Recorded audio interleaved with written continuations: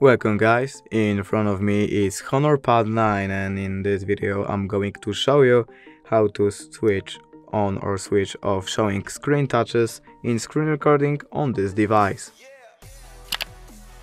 Okay, so firstly to do this we have to swipe like this from the top to the bottom, and now we have to swipe like this here. And now we have to find screen recorder icon. For me, screen recorder icon is right here. So now we have to click on this icon.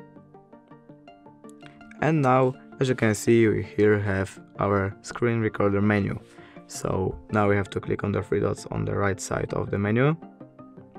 And here we can turn on or turn off showing screen touches. And that's it. Thank you guys for watching. Bye!